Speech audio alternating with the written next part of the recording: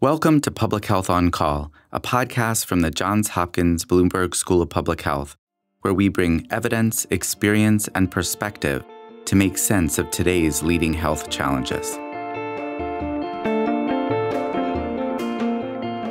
If you have questions or ideas for us, please send an email to publichealthquestion@jhu.edu. That's publichealthquestion@jhu.edu for future podcast episodes. This is Lindsay Smith-Rogers. Today, a conversation with Dr. Antonia Novello, who served as the 14th Surgeon General of the United States, appointed by President George H.W. Bush in 1989. Dr. Novello was the first female and first Hispanic Surgeon General in U.S. history.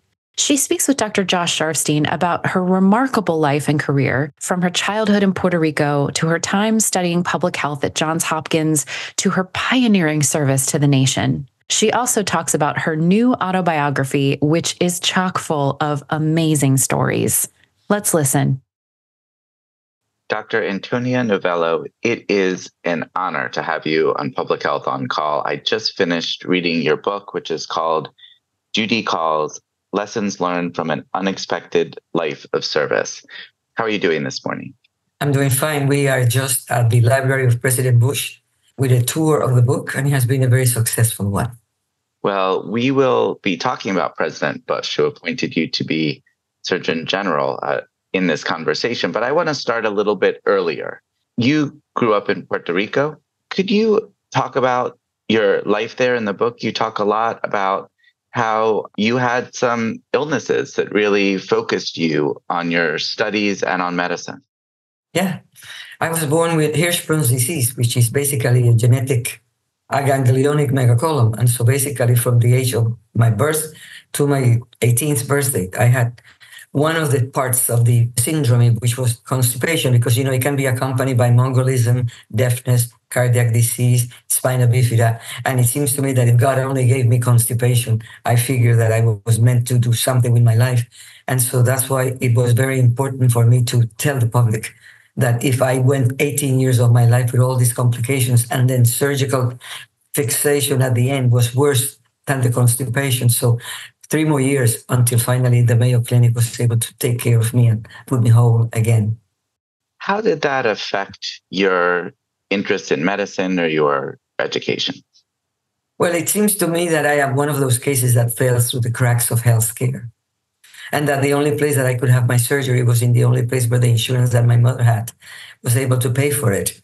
And so the cardiac surgeon was the one who did my operation from the GI tract. And that kind of tells you, learn to have a second opinion. But at that time, I was so happy that somebody was taking care of me because my bellies were becoming so big that this lady assumed that I was pregnant. And that was very painful for me. Your mother, you mentioned, plays a really important role in your life and in this story. Yes. Mommy was empathetic, but not sympathetic. Otherwise, I don't think I would have gotten this far. I would never get a break feeling sorry for myself. On the contrary, she almost always told me, education is the way out, and I'm going to get you out of here. And so even at times when you were not allowed to even leave the island, Mommy made sure that I left and finished my studies outside of Puerto Rico. You should take courage because now, most of the 44% of Latino students are basically first generation, but about 62% of them are just working in 2 years institutions because parents want to keep them close. And so I feel very good that Mommy just gave me wings for me to do something beyond Puerto Rico. So you went to the University of Puerto Rico for medical school. Yes, I did. And then you came to the United States for your clinical training in pediatrics. What was that transition like for you? Well, let's say that I wanted to watch the snow coming down and not go to work because I had never seen it before. And Michigan only has 2 weeks of summer. So it was quite an interesting change. And so it was really interesting because the university got together every single intern from every single state. And I was the only one from Puerto Rico. And only when I was able to have a dinner being Surgeon General is when I realized that the chairman of pediatrics said publicly in that dinner, he knew no one, that he was prejudiced about getting me into the University of Michigan because he thought that only true American students should participate. And what a fool he would have been. And Michigan would have never had their own Surgeon General if his prejudice would have gotten to him rather than my CV. But I never heard about that until I finished my training. Well, what is remarkable reading the book is how you powered yourself through so many struggles and challenges, like a train coming down the mountain, pushing away the obstacles. Well, it's maybe because of the disease that I had, and I always had to hide so much of that.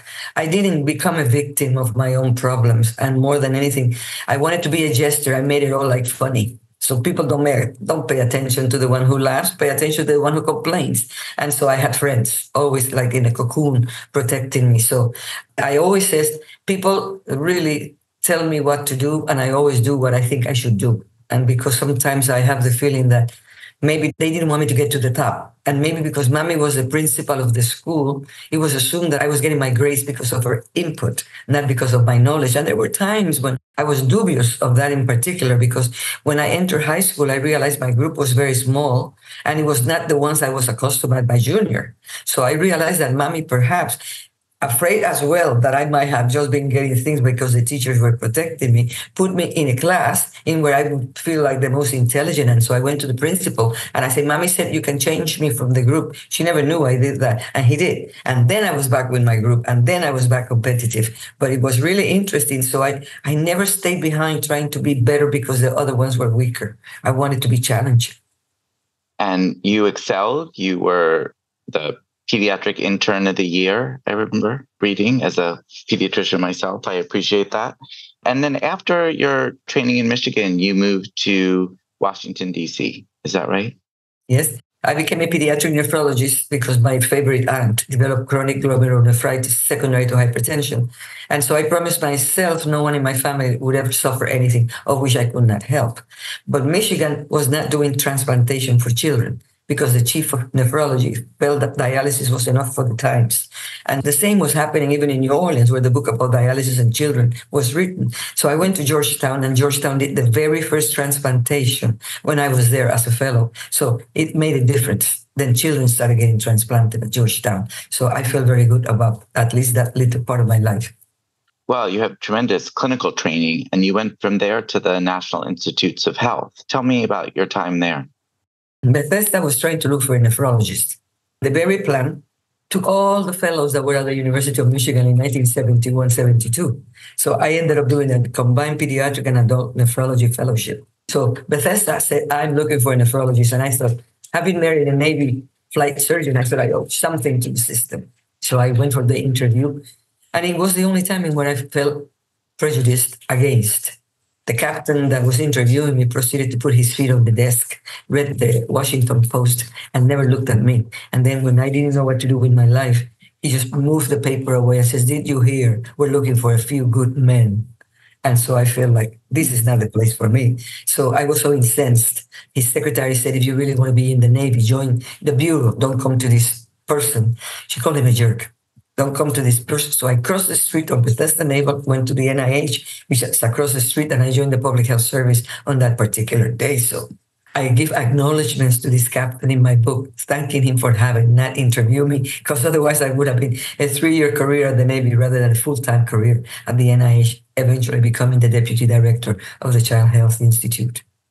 Well, and what a career you had in the Public Health Service, because you were there when you got the call to become the Surgeon General. Tell me about that. People always say it's not who you are, but who you know. And somewhere along the way, maybe all the planets get together, and Dr. Sullivan, who became the Secretary of Health, was a member of the Cancer Board. So I saw him every time I went there to introduce something of pediatrics. And then Dr. Mason was the Assistant Secretary of Health, but he had been previously the CDC Director. And so when AIDS became something in the children, I was given the responsibility of being the chair of the task force that declared that AIDS in children was the 5th cause of death. And so in their eyes, I was forever there. And I have the feeling when they tried to do the job for 9 months, they realized that you cannot have the words and the budget and not do the work. So they decided to look for a Surgeon General. And having been in their presence for 9 months, I have the feeling that they came straight to me because Dr. Coop was the god of public health. Who can substitute for this guy? So they changed the whole thing by coming for a woman and a Latino. And I would always appreciate that because quite a shoulder weight on myself of trying to emulate Dr. Cook without being him. And I think for the times, it was okay because Dr. Cook took care of discovering AIDS. And during my time, it was the AIDS treatment and the quilt. So sensitivity of the part of the women became very important, not just talking about the disease.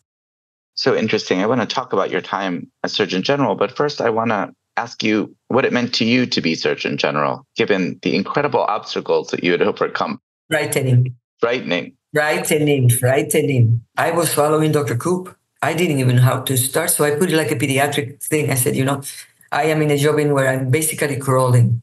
Give me time so I can start standing and then running. And that's probably how I saw myself on those 3.5 years. And so somewhere along the way, they told me you have to have an agenda because the budget of the office is only $1 million and it covers everything: publications, salaries, personnel, furniture, you name it. And so I decided that if I was able to just not have an agenda, that meant that every institute would send me a person to work with me, but their agenda became then mine instead of me. So I did make sure that I had an agenda. And of course, women's health, vaccinations, underage drinking, tobacco, which I couldn't get away from it, and basically domestic violence. So I put that right in the forefront and worked at it for the next 3.5 years. Yeah, I was reading about your engagement with tobacco. In the book, you say that the tobacco industry was happy that you hadn't said that much about tobacco at the time of your appointment. I read the memo. It says, get her. She has never spoken about us. And I feel now, remember old Joe? I took old Joe. And it was really interesting too that I never thought of a political work because in the NIH, you do your job scientifically minded and make sure it's perfect. I never knew there were politics and I never understood them. But with Old Joe, I did, because as I was going to march down Michigan Avenue with the Surgeon General of the Army, Navy, and Air Force against Old Joe, I got a call from the White House. You're not supposed to mention the word Old Joe. I said, you got to be kidding. And just to be clear for all our listeners, we're talking about Old Joe Camel. Old Joe Camel, which was utilizing his image to be able to lure kids, and everything was to lure kids. The frisbees, the T-shirts, and all the stuff that comes with that. And that's when we decided you increase the price of tobacco by 10%, then the children's consumption drops accordingly. So we worked very hard at that. So I would walk around saying, "Oh, Joe, take a hike." And for some reason, I could not talk about him when the most important moment of declaring him a non grata persona, as we marched down Michigan Avenue with the AMA, I was told not to mention it. So I remember jokingly, I said, "Can I point?" And they maybe assumed I was crazy at the White House, but I had a picture of Old Joe with me marching down the road. And every time people would wave, I go, I see. You'd point at the picture and you do thumbs down. absolutely, absolutely. Yeah, it was going to take a little bit more than that to stop you, it sounds like. Yes, and Old Joe doesn't exist. He did the job, and he basically was taken out of at least luring the children. Right. Well, those cartoons, as you point out in the book, were ubiquitous and kids could recognize them like they could recognize Mickey Mouse. Yes. So let me ask you about public health, because you are an alumna of the Johns Hopkins Bloomberg School of Public Health. What made you come to get public health training? You obviously had tremendous clinical training. Well, I was an executive secretary of the National Institutes of Health at that time, and you have 30 days to write the summary statement for people to get a grant at the institutions and universities. Most of the people in there would take the 30 days. I did them on the weekend. So I had 3 weeks of what do I do with myself? Obviously, all my peers decided you're making us look bad because you're finishing too fast. But it's avid. And I was about to be 40 years old. And I said, I have to be somebody and I have to do something with my life. So what can I do? Because all I wanted to do was a dean. So I published so many papers in that particular year. And I said, I'm going to do a master's in public health. The Public Health Service did not pay for it. So I paid for it myself. And then Baltimore is so close to the NIH that basically for me, it became a reality. So myself and my students, we were very tight. So what we did is I would go Monday, Wednesday, and Friday 1 week, Tuesday, Wednesday, and Saturday the other one. And when it was lacking, I would take it on Saturday morning in the Hopkins office in Washington, D.C. So that's how I finished my particular MPH. And then I saw a class that drove me in love, and that was government and public health. And I thought, for the first time, I understood the power of government on the control of health. And I said, I'm going to know much more about that. So from that time, I went and joined then the public health assignee to the labor and education, health and education, where Senator Hatch was the director at that time. Previously had been Senator Kennedy. Right. Well, let me just say, as someone who now teaches the Introduction to Public Health Policy, I loved reading this story about how you fell in love with government and policy in public health school. I did. And you went right to work on Capitol Hill, an important moment where there was a lot of policy. And would it be fair to say that that was a training program in its own right for you? Absolutely. And more than anything, it teaches you leave your ego at the door. It teaches you how to write a memo that somebody would read it and at least act upon. Not too windy, long. What's the purpose? How many people will benefit? What is the amount of money that will be spent and how many people will benefit? And then how much press are we going to get for this? And so I learned how to write memos and I learned how to write little speeches for the senator. And it taught me many, many things in government. But ego at the door is very little that we have taught ourselves in medicine to do that, but it did that. And then my career in public health basically is because it gives you anonymity. I want to make sure that you do things for the world that they will never know you existed. You're a physician. It's very hard to live out all those years without having said me, myself, and I. But it gives you the ability to work for many people and for them not to even know you existed, but you feel good about the successes of what you did. And the two things during that time was the labels of cigarette, and the other one was the Organ Procurement Transplantation Act, because we were having transplant surgeons doing surgery in people that could pay $9,000 for a kidney, but would skip somebody else off the list that waited their time. Well, I used to work for Congressman Henry Waxman, who did a lot of work with Senator Hatch, as you know. Yes, I remember. They together created the generic drug industry.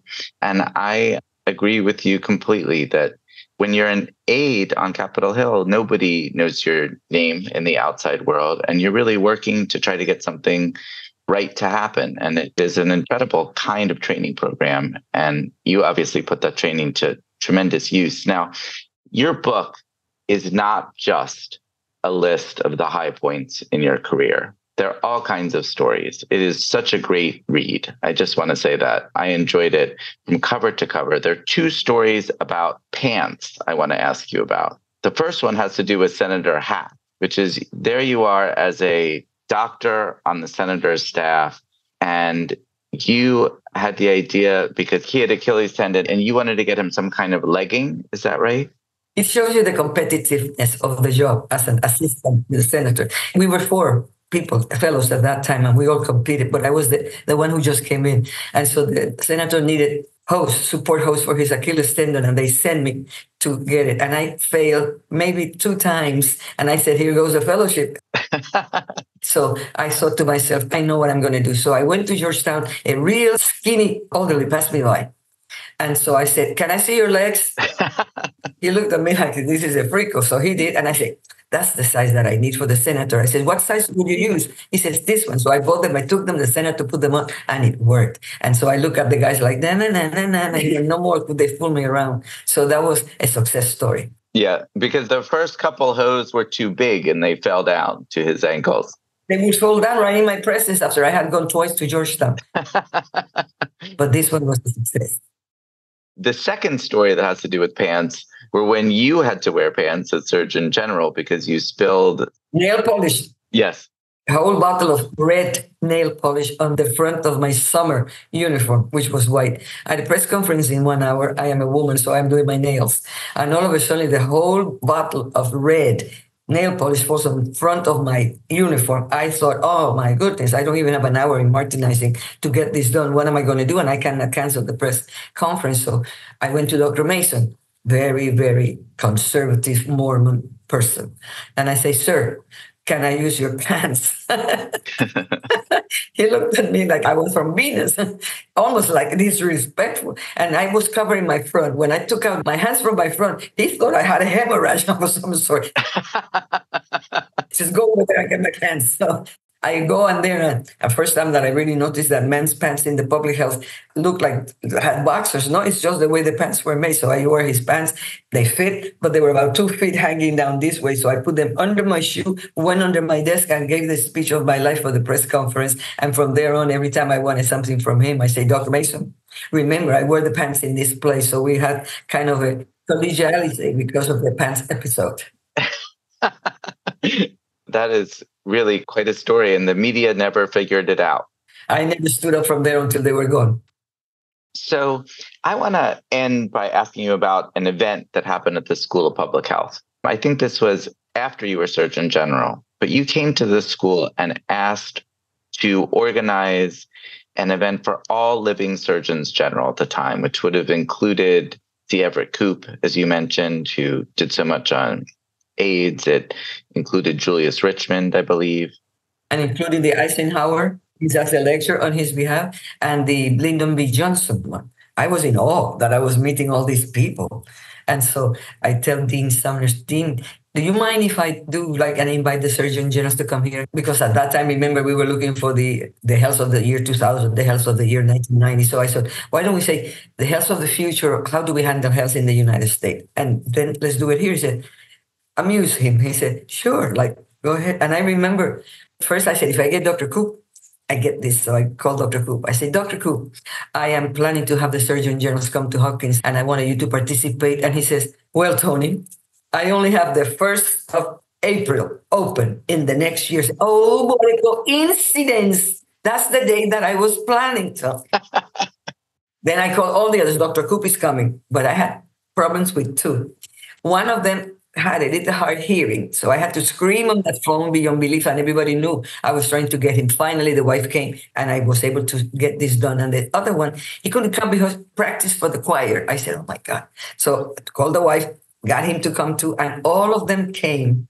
Hopkins closed for that day, put the kids to be there for as much as they wanted to. They went in lines as the Surgeon Generals passed, and they were just so happy. They asked all the questions that they wanted. Then I said to Dr. Dean Sumner, Dean, I'm going to get somebody to be the public affairs director of the School of Government at Harvard. He was like, this woman is driving me crazy. Tony, what else are you doing? I said, and by the way, Janet Reno will close the meeting. Is that okay with you? He went like, what else?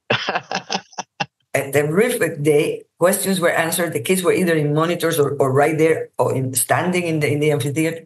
And then I realized that picture was used for the Christmas card of Hopkins of that year. And then also for the School of Development. But the important thing is that then now Dartmouth last year tried to imitate that same technique, making sure that they used it for the inauguration of the new president, who happens to be a psychology. And she wanted to do something unique. So I invited the surviving Surgeon Generals, which are 7, and we just cover mental health.